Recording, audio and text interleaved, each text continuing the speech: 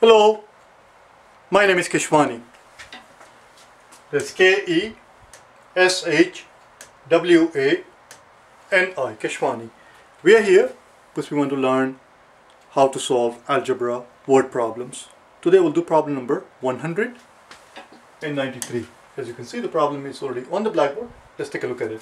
This problem that we're about to do, 193, you will find that it is very similar to the two problems that we had already have done, number 182 and 187. So if you watch 182 and 187, problem number 182 and 187, and if you're able to solve those two problems yourselves, all by yourself, then you should have no problem. You should have no difficulty tackling this one. Let's take a look at it, shall we? It says two people are 16 kilometers apart. They are 16 kilometers apart. They start walking at a constant pace and at the same time. They start walking at a constant pace at the same time and in the same direction. In which case, they meet in 8 hours.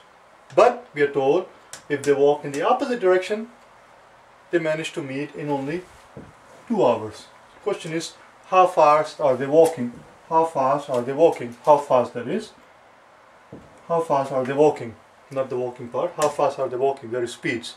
And their speeds, in a problem such as this one, their speeds throughout the entire problem is assumed to be constant, whether they're walking towards each other, whether they're walking in the same direction or in the opposite direction. Their speeds throughout the entire story is constant. Do you understand? Let's begin. Let's first understand what the problem is talking about. So we have two scenarios. In one scenario, first of all, we know they are 16 kilometers apart.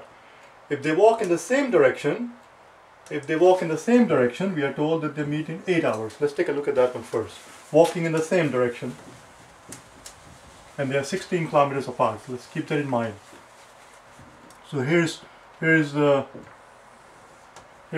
A and here is Mr. B. And they are 16 kilometers apart. And they're walking in the same direction. They're both walking in the same direction, and they happen to meet here. They meet here, we are told, in 8 hours. As you can see, they're both walking in the same direction, in which case they happen to meet in 8 hours. What does it tell us? The fact that they started out 16 kilometers apart, and they managed, this distance right here was 16 kilometers. This distance right here was 16 kilometers, and they managed to meet in 8 hours. That tells us that this guy must go faster than this guy because he has to cover 16 additional kilometers, because he's 16 kilometers behind this guy. So instead of calling them A and B, which we had originally done, let's change their name. Let's give them a different name. So let's give them names that are easy and logical. I'm going to call it Mr. F and Mr. S because he's slow. He's slow. He only travels this much distance in 8 hours. Let's call it D kilometers. So S travels, Mr. S, which is a slow guy,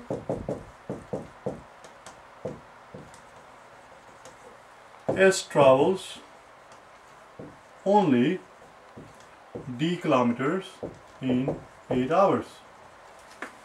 Because they meet in 8 hours. We need the room. We're gonna worry about this later when they're going in the opposite direction. They happen to meet in 2 hours. We'll worry about that later. That's the second part of the story. So what is the speed? S travels D kilometers in 8 hours. So which means the speed of S.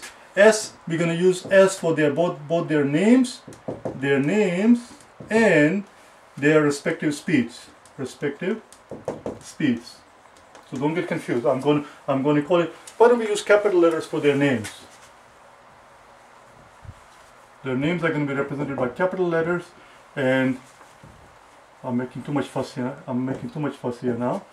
And S is going to be, S represents. Let S be the speed of the slow guy. Similarly, let small f be the speed of the fast guy. And we just found out from here, that S which is the speed of Mr. S, the small letter s, because he travels d kilometers in 8 hours, that is speed. His speed is d over 8 kilometers per hour. That's his speed, d over 8. Similarly, we can figure out the speed of the fast guy. Let's do the fast guy. How much does fast guy travel? Fast guy has to travel, Mr. F has to travel not only this d kilometers. In order for him to reach this point, not only has to travel d kilometers right here from here to here, the d kilometers, but because he's behind Mr. S, he has to travel additional 16 kilometers. So he has to go 16 kilometers first, and then another d kilometers at the point of meeting. So Mr. F has to travel 16 plus d kilometers in 8 hours. So what is his speed? His speed must be 16 plus d kilometers over 8 hours. This is his speed. Those are their respective speeds, and those speeds are not going to change. That's the crucial part. That's the most important part. Because if you keep changing the speeds in the middle of the story, the problem cannot be solved, because then you're introducing too many unknowns. We can only handle 2 unknowns here, because we only have 2 equations. And the 2 equations come from the fact that we have 2 parts of the story. Let's look at the second part of the story. So that's what we extracted from the first part of the story. Let's look at the second part of the story, when they go in the opposite direction. So that's it, we're done with this part. Now we're going to go in the opposite direction. Now keep in mind that when they go in the opposite direction, the only distance that they have to travel, is this 16 kilometers, because that's how far apart they were. So now F is going to go in this direction, S is going to go in this direction. Somewhere they're going to meet. Somewhere there's going to be a point of meeting here. And that entire thing is 16 kilometers. What we're going to do now is to redraw the 16 kilometer in a magnified form so that it's easier to look at, okay? So here's our Mr. F, he's standing right here. Here is our Mr. S, he's standing right there, and they are 16 kilometers apart. They are 16 kilometers apart. They start walking towards each other. And this is their point of meeting. Point of meeting. POM, point of meeting. Let's give this distance its name. Let's call it d1 kilometers. But stay with me in the story. If we're going to call this thing d1 kilometers, then this distance has to be 16 kilometers that they were apart, minus the d1 kilometers that F had to travel in order to meet S when they're walking in the opposite direction. Now technically speaking, logically speaking, as you can see, as you look at the picture here, this picture is not actually drawn to scale. As you can, not only is not drawn to scale, but it's illogical. Why is it illogical? Because if I'm going to call this fast guy, then fast guy in the given amount of time, in the 2 hours that they meet in 2 hours. In the amount of 2 hours, the fast guy will of course travel more than half the distance. 16 is the total distance from here to here. In the 2 hours that it takes for them to meet, F will have traveled more than half the distance. And this point that I'm showing here, of course, is not more than half. It should have been somewhere here.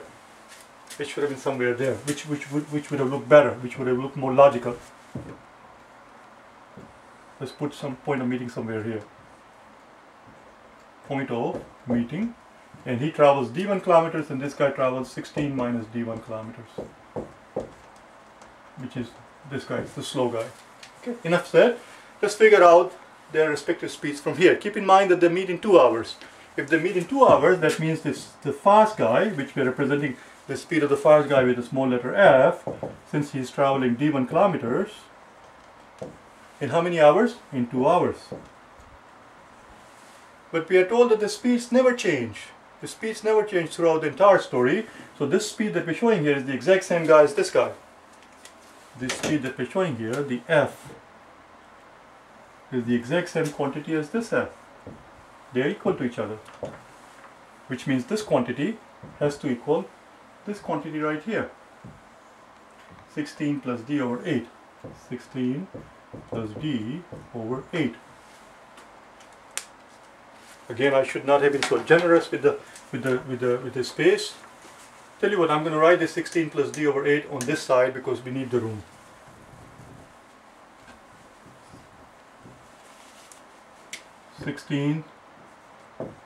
plus d over 8. Very good. That part is done. Now let's look at the slow guy. Slow guy, as you can see, his speed is going to be 16 minus d1 over here over 2, because that's how long it takes them. 2 hours is how long it takes them to meet when they're going in the opposite direction. 16 kilometers, they meet in 2 hours. And that speed, which is the smallest letter s here, is the same speed as this one. This is the same quantity, which is why they, of course they would have to be same quantity, because they are represented the same symbols. S. They are the same quantities, which means 16 minus d1 over 2, which is this is how many kilometers he travels. He travels this 3 kilometers in 2 hours. This speed would have to equal the speed that we see here, which is d over 8. There we go. That's it. We're going to do our work now. The hard part is done, the difficult part is done, the rest is downhill. We need the room so we can erase all of this. Okay, just give me a second.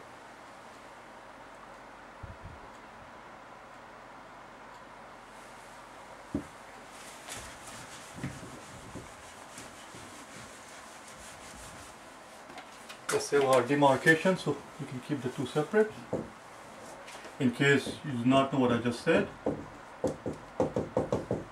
let's have our demarcation. We learned about demarcation in our vocabulary words long time ago. I don't know which day, but if you want to improve your vocabulary, the lessons are there.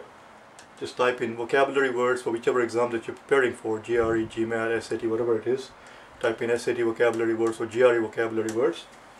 I don't know which day we learned it, but we learned about demarcation right here. Demarcation, the boundary, the borders.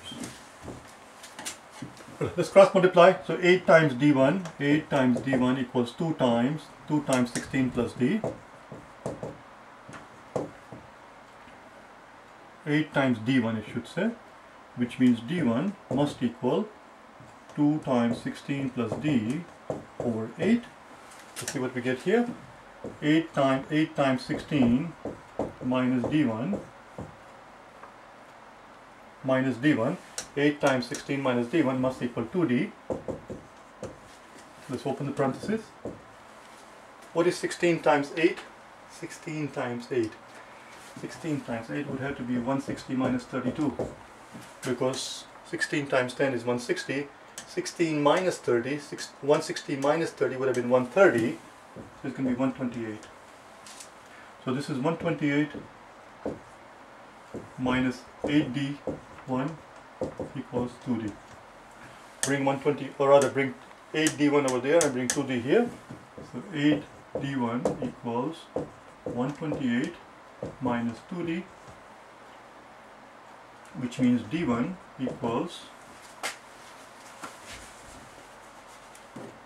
128 minus 2d over 8. This is 128, this is 2, this is 8. Since they are all multiples of 2, they are all even numbers. Let's divide this entire thing by 2. And we get 12 has 6 2's and 8 has 4 2's, minus d over 4 equals d1. Let's hope and pray to God that I have not made a boo-boo. Do you understand? We're almost done. We're almost toward the end here. So this represents d1 and this represents d1. Well, if this represents d1 and that represents d1, which means these two quantities would have to equal to each other. We equate the two quantities and figure out the d. What was the question asking? How fast are they walking? So the story is not quite done yet. Once we figure out the d, we have to go back and figure out how fast they were walking. But that's okay. Let's finish up this story. Let's equate this quantity to this quantity. I'm going to do it on the top.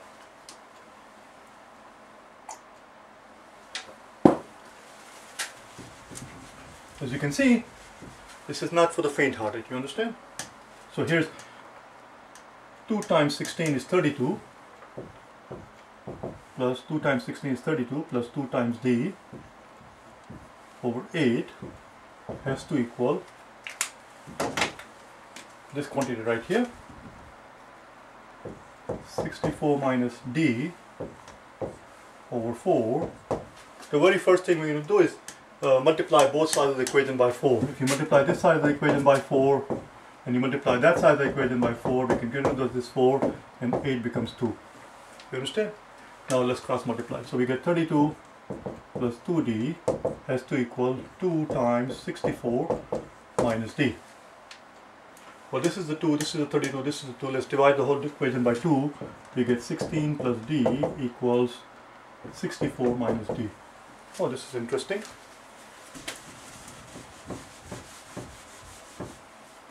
Bring the D to this side, so 2D will have to equal 64. Bring 16 over there. 64 minus 16. How much is 64 minus 16? Don't look at me. How the hell do I know? I know 64 minus 20. 64 minus 20 would have been 54, 44. So it's going to be 44 plus 4 more, 48. Which is 2D. Which means D is 24. I shouldn't say D is 24. We shouldn't say that D is 24. What we should say is that we are claiming that D is 24. That's what we are claiming. We don't know whether this answer is correct or incorrect.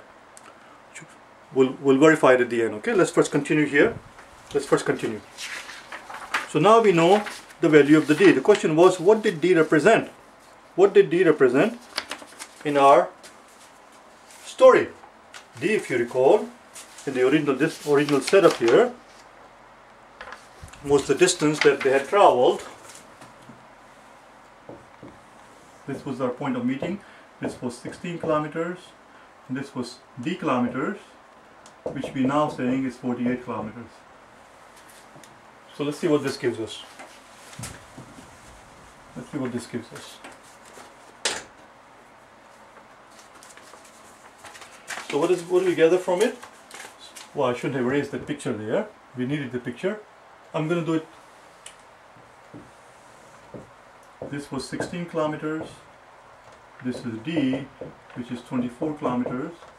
And this was the fast guy, this was the slow guy, if you recall. They were 16 kilometers apart. They were 16 kilometers apart. Which means fast guy, this implies, if D is 24, then this implies, hence, the fast guy's speed, the small f represents the fast guy's speed, must be 24 kilometers that we just found, right here, plus the 16 kilometers. That's how fast he is going. And how long does it take them to meet? They meet in 8 hours, we were told. They meet in 8 hours. There you go. 24 divided by 8 is 3, and 16 divided by 8 is 2, so it's 5 kilometers per hour. 5 kilometers per hour. That's what we are claiming. The question was, what are their respective speed? What we are claiming is that the fast guy is going at 5 kilometers per hour. Let's figure out the slow guy. Slow guy only goes 24 kilometers per hour because he was right here. He didn't have to travel the additional 16 kilometers. So he's just 24 kilometers in 8 hours, or 3 kilometers per hour, which is the slow guy. The question was, what are their respective speed? The answer is, we are claiming that the fast guy went at 5 kilometers per hour and slow guy was going at 3 kilometers per hour. Now we're going to verify the answer. As far as the problem is concerned, we are done.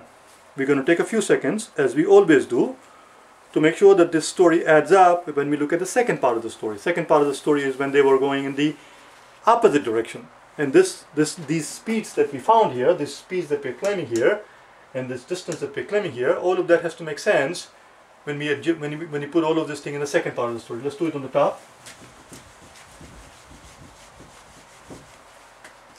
So here's the verification.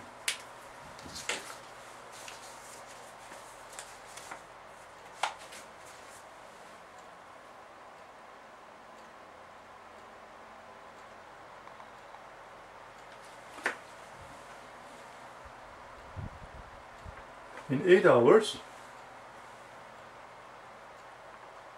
well, there are two ways we can actually verify it. We know that they took them 8 hours. So here's the verification.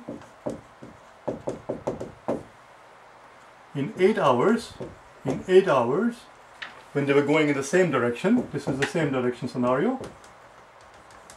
In 8 hours, F goes how much? F is going 5 kilometers per hour. 5 kilometers per hour times 8 hours. Hours are going to drop out, and he goes 40 kilometers. Watch what happens. And in the same 8 hours, Mr. S goes only 24 kilometers. Only 24 kilometers. And we better get 24 kilometers when we put in the speed and the hours, which of course we did. will be claiming that he's going 3 kilometers per hour for 8 hours. But that wasn't the interesting bit. That wasn't the interesting bit. That's right here. That's not really the verification. That's just repeating what we had done here. The verification part comes when we look at the reverse scenario. Let's look at the reverse scenario. When they're going towards each other, they meet in 2 hours, we were told. They meet in 2 hours. And we are claiming that Mr. F, the fast guy, goes at 5 kilometers per hour for 2 hours. Well, 5 kilometers per hour for 2 hours implies that he must have gone 10 kilometers. Keep in mind that they were 16 kilometers apart. We were told in the problem that they are 16 kilometers apart. Here's the punchline. Here's the payoff. If the second part what turns out to be 6 kilometers, then 6 plus 10 will be 16, and that will tell us that our answer is correct.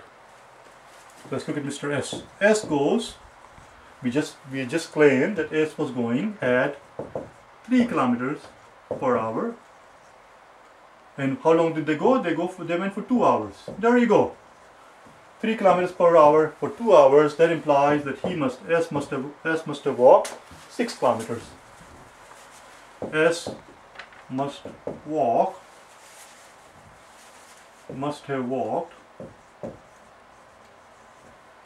6 kilometers. Voila, 6 plus 10, 16 kilometers. That's exactly what we were told. We were told in the problem that they were 16 kilometers apart. Here was Mr. F, here was Mr. S. And just like we said earlier, because he's the fast one, he will travel more than half the distance. And it turns out that he travels 10 kilometers and he travels only 6 kilometers. And there is their point of meeting. It all makes sense. Do you understand? It all makes sense. I shouldn't put arrows both direction.